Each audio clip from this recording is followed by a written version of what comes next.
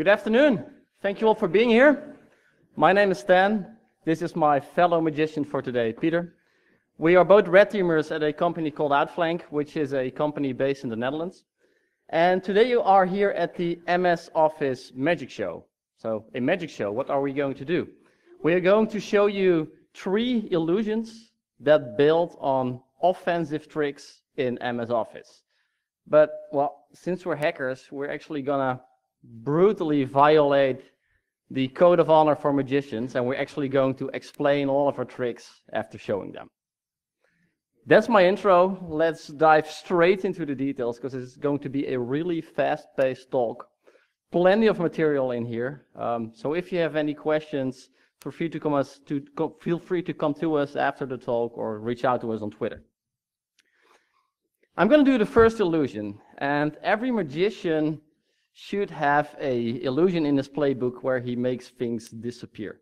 So let's start there. Let's make a macro. Let's make our evil code disappear. It's a basic trick. It's a basic trick. So what we see here is demo1.doc. It's a Word file. I double click it. Word opens. The MS Office Magic Show. Thanks.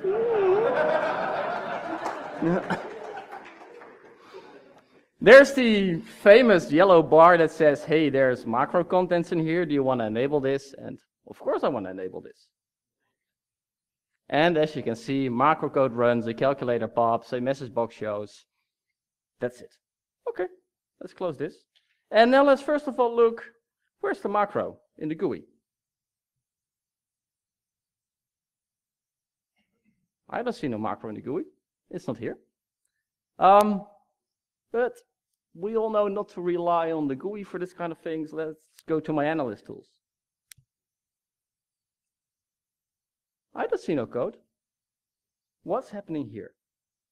So I hope you're all puzzled right now. What the fuck happened? If yes, let's start. So this builds on a few offensive tricks. The first one is, how do you hide macros from the GUI? I guess that most of you are familiar with what a OLE compound file is. That's what you're seeing here. So if you look at the Office file format for 97 to 2003, it's the OLE compound file format, which basically consists of storages and streams. It's like a file system. So what you see here is there's this Word document, demo1, which has a storage called macros, which has a storage called VBA, and within that storage, there are a few streams. And the interesting thing is that the stream instructing the GUI what to display is in the stream project, while the actual code that is going to run is in other streams, in this case in module 1 and this document. So it's really silly, but hiding from the GUI is as much as opening the project stream, which is basically a text file, and just removing your modules from there. So the line that you see highlighted there, module is module 1.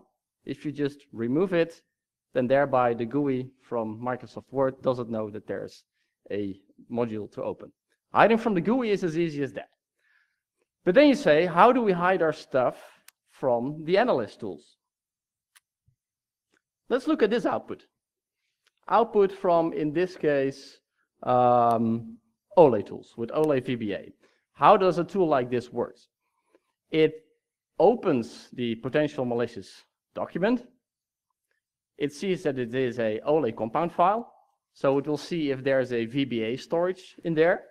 Yes, there is. And then from the relevant streams, like in our case, module 1 and this document, it starts carving out the relevant code, and it will display that to the console of the analyst. Okay, so one of the questions that we have to ask is, what about input validation? Can we actually trust a malicious macro? Well, definitely not. So let's see what we can do here. What if we just insert backspace characters in comments after our lines? Yep. I have tested this on a number of tools, including Oli tools, Oli dump, and all your favorite tools, and many of them, actually most of them, are vulnerable to this. I've reached out to the most important ones, including Oli tools, and there will be a fix there, but please help us spread this to other tools that are being developed in this area. So this is fun. But in the illusion that I showed you, I actually used another trick. And the other trick that we use there is what is called P-code. And I guess that many of you have already seen the excellent talk by the guys from Walmart yesterday, where they looked into what happens with P-code, especially from a defensive perspective. Well, as we are red teamers, we have looked into it mostly from a offensive perspective. And what you need to know is the following. It's a really quick summary about P-code. So if you have a Oli compound file, and there's a VBA storage in there, and within that storage there are the Oli streams that actually contain the macro code, then such an Oli stream, like the stream module 1, consists of two parts. The first part is performance cache, which is undocumented. There's hardly anything to find about that. In the official documentation, Microsoft actually says that this part must be ignored. Well, clearly it is not ignored in execution. And the other part is the compressed source code, which is just compression of the VBA source code that you can look at from the GUI. And this performance cache part of the Oli stream module contains what we call P-code. There's much more in that, but part of the performance cache is P-code. And what P-code is, it is a VBA version-specific pseudocode for the VBA stack machine. Well, that's a whole mouthful. But what you should know is that everything from Office 2010 onwards just uses the VBA 7 stack machine.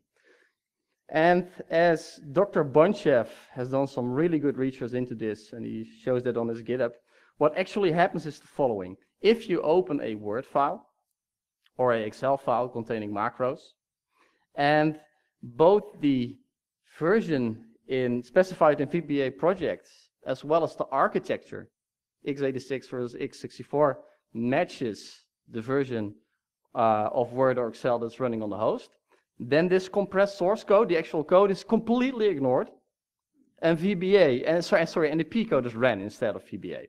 So, to explain it really easily, again, let's open our module stream. What you see on the bottom is the compressed source code, and what you see on the top is the P code. So what you can do, if you know the exact version of Word or Excel that your victim is using, then you can just null out the compressed source code, leave the P code in there, and then actually the P code runs instead of the VBA source code. So if you then go to your analyst tool, again, the macro has completely disappeared. We're still looking into fully weaponizing this, but for the time being, it's not that difficult. You develop your malicious document in two branches, x64 and x86. Then you open your malicious file in a compound file editor like FlexHex that I'm using, and then you go to bytes 3 and 4 of the VBA project Oli stream, and you just make sure that the version number that's in there matches the version number of your victim. And we'll soon publish a small table with correct version numbers to do that. We're weaponizing it, but it definitely can be used in offensive operations. Okay, that concludes the explanation of the first trick. I see some hands being raised. Let's do the questions afterwards, if that's okay with you. Thanks. If you thought this was fun, this was our basic trick. So I'm going to invite my fellow magician, Pieter, to continue with the second trick.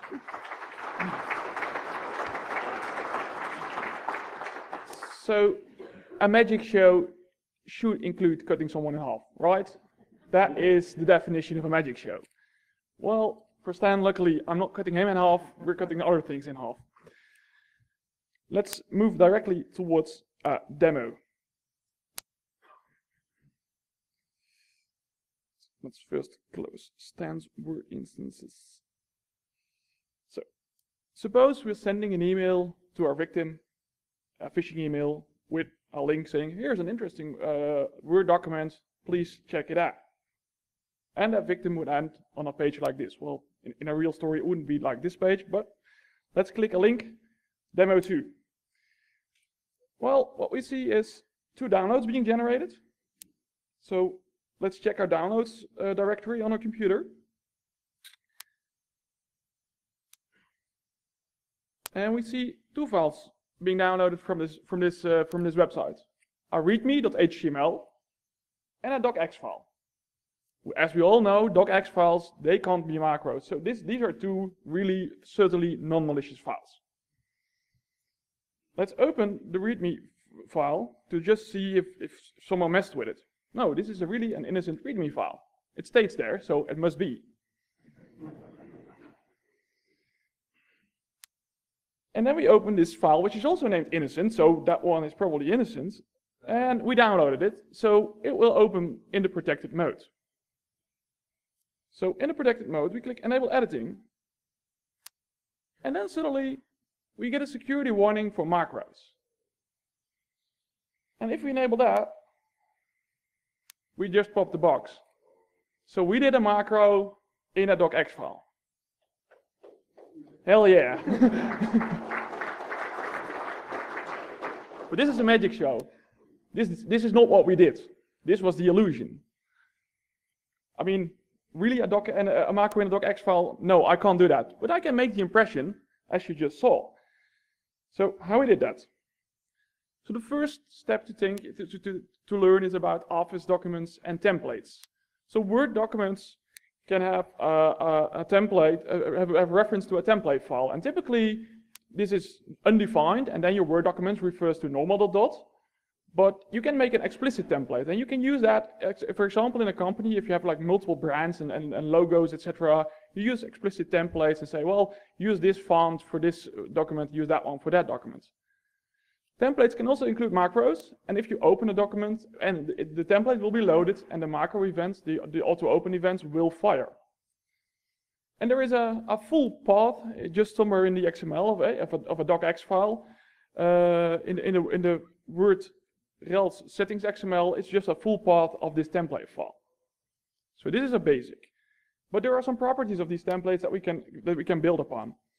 So if Word can't locate the templates, it will start looking for the templates, just the last part of the file name, in the current directory. And if the template is not found, there is no error.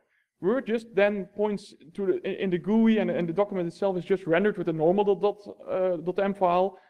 This is kind of intended if you have your templates on a network share and you have a laptop user, then you still can open the document, no errors, but the document is just rendered a bit differently. Interestingly, Word accepts a rename of a dot file, which is the old school template. You can just rename that to any extension, and Word just accepts that. No, yeah. He's like, no. No, I'm sorry, I'm in a terrible jet lag, so I'm like. Have your vegetable. That would be excellent. Drink it when I'm talking. Yeah. So we can rename it. We can rename templates dot templates, so not .x or .m templates, but the old school templates. We can rename them to any extension, and it's being accepted. So what you just saw was a docx file with a template reference to just a path on another computer to a readme, which ends on readme.html, and then and then on the computer this readme.html file was loaded. But wait a minute, I opened the readme.html file, and it was an HTML file. And now I'm saying it's a template file. What's going on here? Well, this is a polyglot. So the template is this binary compound file Stan just mentioned. It's just a binary. We leave the header intact, and afterwards we just insert an HTML comment tag. And at the bottom of the document, we extend it with the close tag and some HTML with JavaScript, which says, well, the body of this document is just this innocent message. And Word accepts this. The binary compound file doesn't crash, crash Word. So this is just apparently interpreted correct. So now we have these two documents, but we need to kind of deliver them. I mean, this only works as long as this template file and this docx file are in the same directory. So we need to bring another a trick or step in our attack chain. And for that, we used a friend which is called HTML smuggling. HTML smuggling is a technique we often employ to bypass proxies. The idea is the following: instead of serving a file on a file server, you serve an HTML page which has some JavaScript code, and the JavaScript code has a big base64 string, which is the real file you're serving, and then you within JavaScript that generate binary blobs and make them available as a download link, and then with JavaScript you click the link. This is something we often use to bypass proxies that do sandboxing, because we don't have any files over the line. But as this is JavaScript, we can use this and run this just run this twice, and as such generate 2 downloads. So Stan made an excellent write-up on smuggling. It's not something we invented, but it is really a cool technique, just besides of the office stuff. So this completes the trick. So we have a website which generates 2 documents. The documents one is a README file, which is a polyglot with a with dot and some HTML content, and then the docx file that really loads that template. But there's much more in this line of field if you look into the templates. We often employ them for offensive purposes. So suppose you have a company that has configured the trusted locations in Word for a network share. So companies do this. So all the documents on that network share are automatically approved. The yellow bar is no longer needed. And there is maybe a valid reason for them. They don't want to train the users to click the yellow bar. So they put them on a trusted location. And we see this very often. And then for us, the trick is to find someone or somewhere where we can write. And if we can write there, we could just drop a docx file. But then we need to lure a user towards that. That's kind of tricky. So, and the other thing is, these are kind of tricks where we don't know if the defenders are looking. So they may be doing periodic checks on these file shares. Is there something happening there? So one of the tricks we can do there is we copy just our evil dot file, but we now rename it, we move it to this network location, but we now rename it thumbs.db. Well, that's certainly not suspicious. No one will check the thumbs.db. Then in our own lab, we will prep a file, which is called invitation.x, and we will just include a full reference to a pod. That should be .x instead of .docx. Or doc. No, it should be doc. Sorry. And then we just send one email to a domain admin saying, "Dear domain admin, there is this event. It's the Christmas event. Could you please participate?" And this email will pass the proxy, will pass spam filters, because it is kind of a legit email. The document itself, it doesn't have any payload in it, because the payload is already on the network. So we can, this will most likely be executed. The only thing now holding us back is this protected mode, but with some social engineering, the guy will really click. I mean, if you just make the document look convincing. And that brings us, so that could directly from just one variable file access, doing an outside email, bring domain access credentials, domain administrator access credentials in our hands. And the nice thing is that for an investigation, this is really hard to track, because you see emails on the outside and you see mails dropped on the inside, and somehow they are connected. So if we apply this, like the blue teams, they don't know where to look for, because it's so hard to detect these kind of tricks are going on. But we're not always that lucky. I mean, we see these trusted network locations in about half of our engagements, but it's not always that kind of luck. So then there's always this idea of backdooring legit documents. So just taking a file share and backdoor the documents on them. But if we would just backdoor documents, we kind of have problems. People copy, just employees or users copy Word documents, copy Excel documents, and we don't know where they end up. So our virus ends up everywhere. So we want to have control. And if there's something suspicious and someone forwards it to the blue team or the SOC, we're not really happy with that way of working of backdooring a legit file. So what we do is another trick. We copy an empty .file or .m to just a random file share. And on that random file share, we set the permissions. We uploaded the file, so any user in your domain can do that. He is the owner of the file, so he can set the permissions. And we just say, well, this file is open to all domain users. And in a typical setup on a network, you have like two protections on how shares are secured, and the share level and the file level. On the share level, typical setup is have all the domain users accepted, so everybody can now access this file. Then we start looking for interesting files. But there's a nice script, find interesting files. We'll just search for files that have been recently accessed in the last 7 days, and where we have write access. So let's just start looking for all the files that our user has that is somewhere in use the last 7 days. And what we do is we just reference all these documents to this empty dot file we just created. So nothing is changing. We're just making references. And how we do this? Well, that's the link there. Yesterday I put it on GitHub. This is a script we wrote for doing this. And the script is really simple. Unzip this doc file format, parse the XMLs, update this template location, and zip it back again. So there we are. We have a lot of files now referencing our template, and then we come with the weaponization. So we place our backdoor in this file, and then all over the place, people will get macro warnings. We get a lot of beacons or whatever we use flying into our network.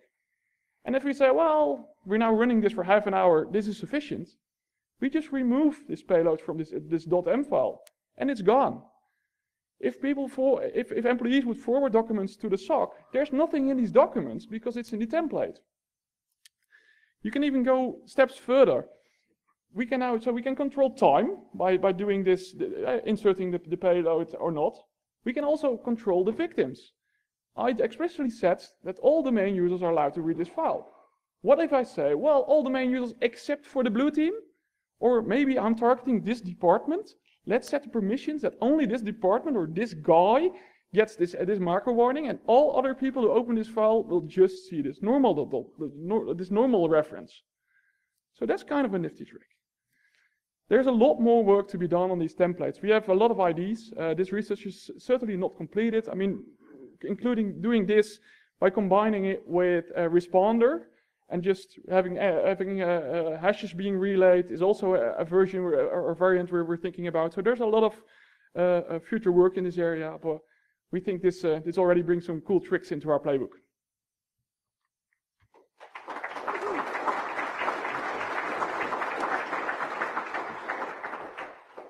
Now let's go.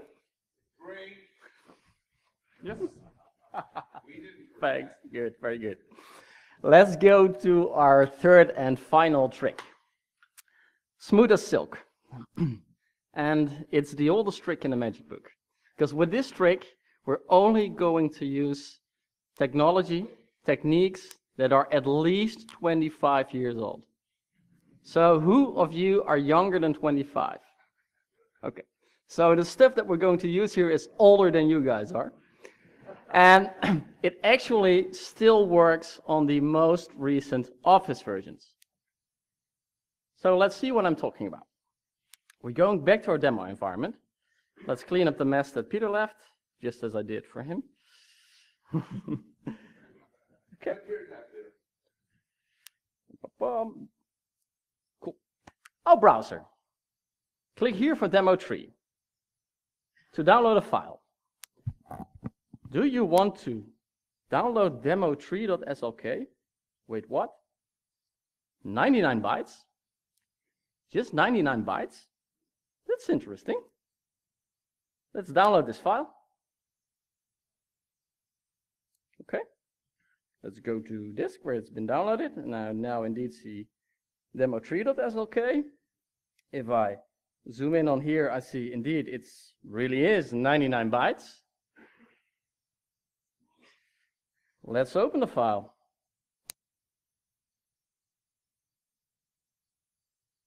this is really interesting. I'm not sure if you're noticing, but if you look at the warning that's being displayed here, it's a macro warning immediately. Although I've downloaded this file, which means that it should have opened in protected view, right? So for one reason or another, I'm not hitting protected view here, but I'm immediately being sent straight towards the macro warning. But I don't see any macro whatever, but I'll click. I don't see anything, but I'll click enable content, and there's my calculator. 99 bytes. Let's see where the macro is. Go to the macro editor. Nothing there. Wow, what kind of file is this? It's just an ASCII text file. That's strict-free. So what happened here? I see some puzzled faces, which is good. Let's first of all start with what a silk file is. Silk stands for a symbolic link. It's a file format that has been developed by Microsoft in the 1980s. I believe it's in somewhere around 1984, which means it's exactly as old as I am. And it was introduced for exchanging spreadsheet data with other programs than Microsoft Excel programs. It's a completely text-based ASCII file format. There's nothing binary in there, it's all ASCII. And the SLK extension is associated with Excel by default up to and including the latest Office 2016 versions. Matt Nelson from SpectreOps already showed that this can be weaponized via DDE. So apparently you can use DDE in here and do execution with that, but we go a step further. But what is really interesting to note is that by design, because it is a text-based file format, Silk files will never be opened in the protected view sandbox. So all text-based files, including CSV, etc., will never be opened in the protected view sandbox by Microsoft Office applications. So that also applies to SLK files. Okay, this is a little bit of background on SLK files, but what can you put in there? In the beginning, I had no clue. So I started looking at some simple examples that I could find on the web. This is a basic Silk file. Silk works with lines, and each line is called a record, and it starts with a record type, and then a semicolon, and then a number of fields that you can use after that. So let's look at this example. The first line says ID P. ID is obligatory for every Silk file to start with. P is the field where you can specify the program that is used for this Silk file, but you can leave it empty. And then we see a number of C records. And let's look at the first C record, for example. It says C, which means cell. This cell is located at Y1, X1, which means row 1, column 1. And then there's the value, which is defined by K. This is row 1. So we also specify row 2 and row 3 in column 1. And then we specify numeric values for row 1, 2, and 3 in column 2. And then at the last, there's the E record, which says end of the Silk file. This is a basic Silk file. That's pretty easy. But the question is, what other stuff can I do with a Silk file? This took me quite some time to figure out. I got my hands on an excellent book, which is called The File Format Handbook by Günter Born. It's from 1995. And there's file formats in there that have died long ago and that I've never heard of. I could only buy it secondhand. But it's a great book. It's really a great book. So if you can get it, get a copy of it. And there's also a really ancient specification. It's a file called silksum.doc, which has been made by Microsoft, and it's floating around the internet. There's no really good URLs I can point to, but if you just Google for it, you will definitely find it.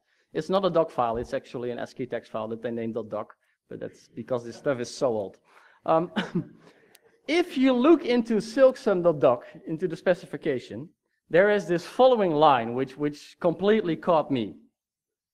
Macro executable sheet Note that this should appear before the first occurrence of a G or F field in an NN record, otherwise not enabled in Excel. Also before this first C record, which uses a macro-only function. I had no clue what this was saying, but I had just one question. Wait, what? Can I do macros in a plain text file, in a plain text Silk file? And apparently, yes, you can. So, Poppy calculator in less than 100 bytes. You see it right here. It looks really trivial, but it took me hours and hours to find this out, actually. It's just a shame if you look at how trivial the code is. So what does it do? First line is every Silk file, ID with P leaving empty. Then there's a O record with E being specified. And this means, according to the specification, that I'm introducing a macro sheet into my file. Then there's an N record, which specifies that a function named auto-open is to be introduced at row 1, column 1. And whatever comes after that, that's just disregarded, so we don't care about that. Then I introduce a cell at row 1, column 1, which says exec calc.exe. Then at row 2 I say halt, and then end of the Silk file. And if you open this and execute it, calculator pops after you enable macros. What I did in my trick is not to introduce the macro code at row 1, column 1, but the macro code, if I go there, it's probably still open, should be somewhere here. So that's why I didn't see it. Okay. So for those of you who are familiar with VBA, and that's probably almost all of you, this is not VBA. It's something completely different. VBA didn't even exist by the time that Silk files were introduced. Welcome to 92. Welcome to the world of what we call XLM macros. Wait, what? XLM macros? If you have no clue, what are XLM macros? XLM macros are way older than Clippy. Let's start with that. So if you think Clippy is old, this stuff is way older. XLM macros are actually Excel 4.0 macros. And Excel 4.0 was introduced in 1992 for Windows 3.0 and 3.1. VBA was introduced later, in 1993. So by this time, VBA didn't even exist for Word and Excel. But XLM macros are still supported in Office 2016. It gets even better. They're also supported on Mac, including in SLK files. So yes, you can do a 99 bytes process creation SLK file on Mac as well. So you can embed Excel 4.0 macros in different file formats. There's one file format which is really which was really being developed to contain this, which is XLM files, and they are actually being blocked by recent Microsoft Office version. But Excel 4.0 macros can still be embedded in sheets within modern file formats like XLSM, XLS, or ancient file formats like SLK, and that still works. So you're now probably wondering, how do I create such an Excel 4.0 macro in, for example, XLS? Let's go back to Excel. File, new. This is Excel. I'm creating an Excel file now, not an SLK file. Right-click on sheet 1, insert, and then there's this option here, MS Excel 4.0 macro. Who of you have ever seen that? A few hands. You must be old. Just kidding. Just kidding.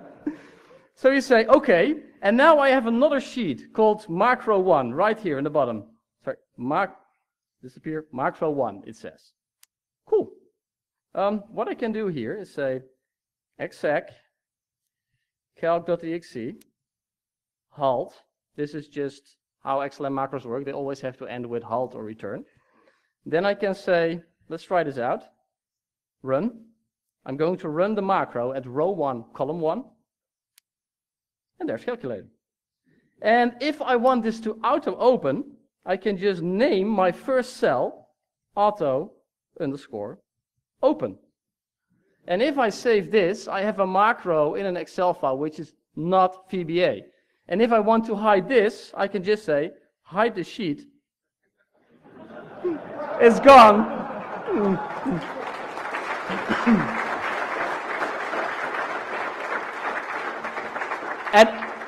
And it will still run, of course. So that was a basic macro. But now you want to really weaponize this, at least we do. And this was a pain in the ass, but after hours and hours of figuring out how I could map internal Windows stuff to data types that are supported in Excel 4.0, I came up with this macro. This is shellcode injection in XLM. I don't have time to explain what's going on in this code. So if you want to know, look at the blog that's down there. But yes, this is the Windows 32 API being called using XLM macros. Immediately after I put this out on Twitter, there was a guy called Philip Zuckerman from Cyberreason who pointed out that XLM macros are also exposed via COM and via DCOM. So this is also an interesting lateral movement option, where you can just pass the XLM macro as a string to a DCOM exposed method, which means that you can do lateral movement via XLM macros, which means that you should be able to do shellcode injection via DCOM and XLM macros. Haven't fully weaponized that, but I'm pretty sure that we will get there. So this is fun. Have a good look into it. So there's some Kung Fu happening there. And now let's get to an interesting part. How are XLM macros being stored in various file formats? Let's have a look at the compound file format. And on the left, you see a screenshot of how a regular VBA macro is stored. We've already seen this in demo 1. There's a storage called VBA, which has all these streams where the actual code is. And this is a standard file structure which is being used by every AV scanner that's out there just to extract the VBA modules and to see if there's anything malicious in there. With XLM macros, the stuff is completely different. XLM macros are just a special type of sheet that's in a file, and you see that in the screenshot on the right. There is no separate storage for macros, for XLM macros. It's all in the regular workbook OLE stream right there. And this might be one of the reasons why apparently the whole antivirus industry seems to have completely forgotten about this prehistoric technology, because I uploaded the shellcode injection sheet to VirusTotal and yeah. Try this with an unobfuscated shellcode injector in VBA, and you will definitely not get scores like this. So this is really a call out to the AV industry. Do something with this stuff, because it can be weaponized. That's what we have shown. And right now, detection rates are way too low. Let's go one step further. That's AV. But what about MZ? Microsoft recently announced that the anti-malware scan interface now also integrates with the VBA agent on the most recent Office 365 client applications, which means that you can use a MZ provider to look into what VBA code is actually being executed without all the obfuscation that might be in there. Actually, how it works is the MZ interface catches all COM methods that are being called, and it catches all Windows 32 API calls that are being called, and it logs them via MZ to the MZ provider. But that's VBA. And the MZ provider hasn't opened up to XML. So yes, in this case, we can use 26-year-old technology to actually circumvent, I'm not saying bypass, I'm saying circumvent, the MZ provider that has been recently introduced. So actually, this whole XLM, XL 4.0 macro stuff, with the current defensive layout that we see there, is really interesting for red teamers, but unfortunately also for the bad guys that are out there. So we as an industry, we really need to do something about this. This concludes my third trick. There's plenty of work to do in this area. I've only scratched upon the surface, and there's probably so many interesting stuff in these directions that we can gather. So we as a community, as an offensive community as well, let's see what we can get out of this. Then back to Pieter for the final thoughts. So this was kind of Stan's Pandora box with these XLMs, but there's much more to come as soon as Microsoft allows us. So the tricks we demoed, we believe they're fully in line with specs. So this is kind of the desired functionality apparently. We got some other tricks as well. So we got a fishy monkey that steals your files. And we have a don't take the bait, credential stealing Word documents. And both these are 100% macro free and not these trickeries we just used, but really macro free. But we can't really talk about that because we're in the Microsoft responsible disclosure process. Updates will be released, and then we will release what was behind that and what we were actually doing there. So there's a lot of more interesting stuff coming up the upcoming weeks and months from our end. That concludes our presentation.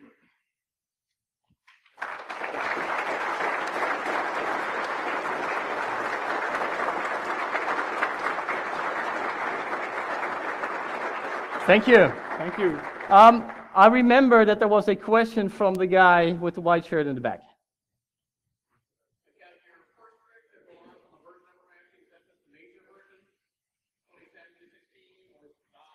So the question is, with the P-code stuff that we have seen in the first trick, what kind of version was I talking about? And yes, it seems to be about the major version, like 2016 or 2013 or 2010, but depending on the architecture, x64 or x86. Thanks. Thank you. Right.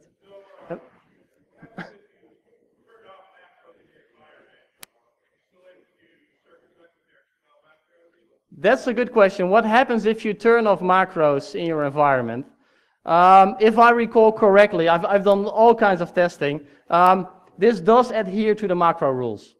So if you completely turn off macros, then XLM macros won't run. But there's something that we didn't mention, which you should keep in mind. Please be aware, and that relates to trick 2 of Pieter, that things like trusted locations always are prioritized above your macro settings. So you can have the macro settings at completely disabled, but if you have a trusted locations, then still macros will run from that location despite your macro settings. That's something that you should keep in mind. All right, thank you all.